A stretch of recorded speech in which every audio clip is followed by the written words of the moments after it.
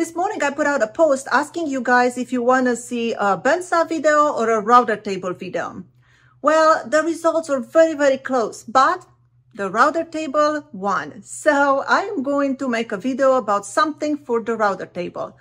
This thing I am going to show you today and demonstrate for you, it's essential for the router table. If you own a router table, you absolutely need this. And I really mean it essential, just as essential as a push stick or a push block is for your table saw.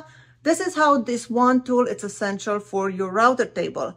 And you will see why in a second. Now, before I show you this product, I want you to, if you've seen this product before and you kind of have an idea what it is, please do not click out once I show it to you, because I'm going to show you what I use it for. And I think you will really enjoy this.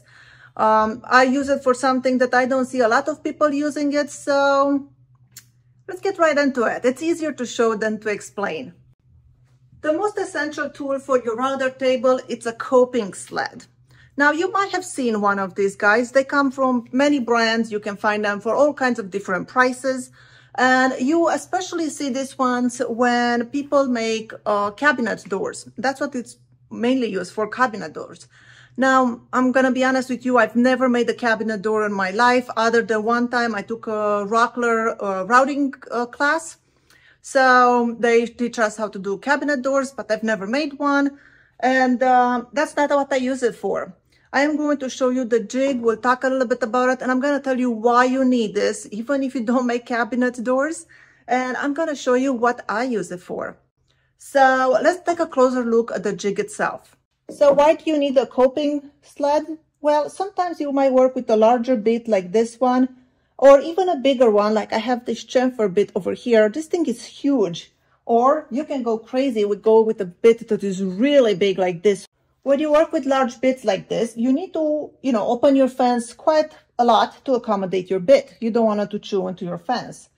Now, the problem is when you have a piece of stock like this that is very thin, let's say you make a cabinet door and this is your, frame, you need to run it through your router table. And once you get over here, you see I have no support from either side of my fence. So this makes for a very bad cut. My piece will rock like this. This could kick back and take my fingers off. Bad things will happen. I will definitely not have a good cut by running this like this. Now let's take a closer look at our sled. It has a base. This base does not ride onto the track, so it does not have a miter track over here. This is just pushed against the fence. And this is what this clear plastic is. This fence over here, it will just ride right against your router table fence. Then we have two handles so we can comfortably and securely hold our jig. We have a toggle clamp. We have a sacrificial piece of wood over here that is held in place by two screws. The screws goes on this side through these holes, and that's what holds the sacrificial piece of wood. Then we have this knob over here that has another piece of wood, and this one has some Velcro glued onto the side. That way it has a really good grip on our material. And the way it works is you would go to your router table and you butt this against the fence tightly. You want it to be against the fence tightly. We have the sacrificial piece of wood that is right against my fence. And then I'll take my piece of material and I'll place it over here, put it against the fence as well. I hope you can see that. Let me get you closer. So this is our sacrificial board. It goes all the way against the fence. Then I'll put my material here all the way against the fence. My sled, it's against the fence. And I'll be honest with you, I don't like this toggle clamp so much. We'll talk about that in a second. So the way I have it set up is to use it with different thicknesses. I will use different shims to make it tight because I do not want that piece to move around.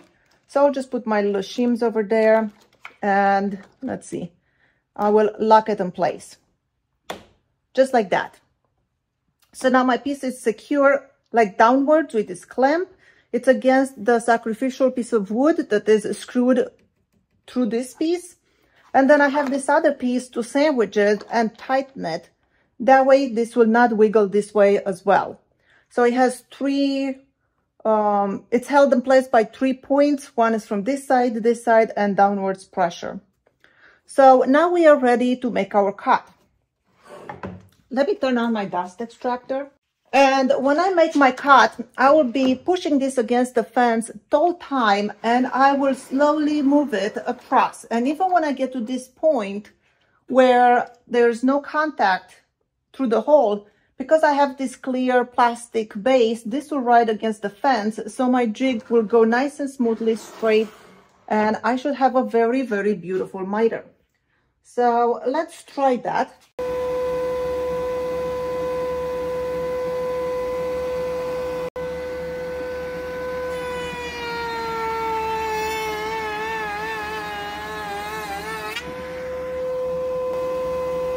Now let's see our result.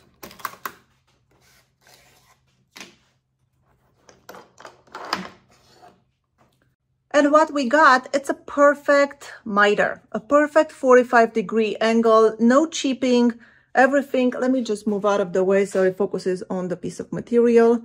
Everything is crisp, the cut, the edge. Now, this is what I use the coping sled for. I use it to do my miters. And yes, you can do miter cuts on your table saw, but they are never this exact.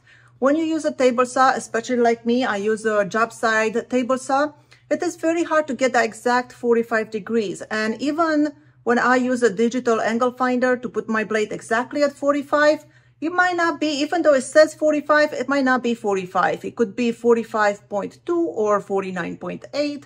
And then when you go to put your box together or whatever you're building, you will have slight gaps. Now, setting up the blade on your table saw is just half the work on getting good miters. Even if you set your blade exactly at 45 degrees, when you feed your material through the table saw, if you are just for a second, let the material shift away from the blade, or if you pause in the middle of your pushing the material through the blade, then you will get gaps. And it's nothing more annoying than making all your cuts and then you're seeing that your box or your project doesn't fit together and you have slight gaps. The router table with the chamfer bit, 45 degrees chamfer bit, works differently because there's only one point of contact. So it doesn't matter if your fence is straight or not. When you run this piece of material, it will always be a perfect miter every single time. And because usually when you build boxes or other projects, usually your miters will end up on the end grain. This is a great solution to not get tear out, to, get nice clean cuts. And this is my preferred method of doing miters. Now, when it comes to these coping sleds, like I said before, there are others that are better qualities. Woodpeckers, they, of course, have two of them, I believe. One of them, I think it's called the Iron Grip, and that is their newest one. It comes with a hefty price, but it is a really, really good quality sled. They also have their original one, which is, I think, around $200. And what I like about the Woodpecker sled is that the acrylic fence, it's adjustable. So if you have a really large bit that you're working with, you can move the fence more forward and that will give you more clearance between the bit and your sled. This one, it's fixed. It just has some holes where there's these little knobs attached. And most of the coping sleds will have just the holes and they're non-adjustable. So I really recommend the Woodpeckers one if you could afford it. If not, this one, this particular one, it's made by Rockler. It's a great one. It works great. The only thing I don't like is the toggle clamp, and also only has one clamp. If you look at other coping sleds, some of them will have 2, 3 clamps. There are some non-brand names ones on Amazon. I'll post some in the description below to make it easier for you to find them. Now, the one thing you have to be aware when you're looking for a coping sled for your routing table is to look for the ones that have the acrylic plate that runs against your fence. You will see that there are a lot of them that does not have the acrylic plate, and those ones are meant to be used without the fence. Those are just for doing roundovers. It's just more like a small piece holder when you're just running your piece of material against a bit that has a ball bearing. So that way you just have something to grab on so your hands are not so close to the, cutting edge of the bit. So What I like about this, well, it works. It was not expensive. What I don't like about it is the toggle clamp doesn't work so much for me. That's why I'm using the shims. I set it up for a specific thickness. And then when I use something thicker or thinner, I will use the shims.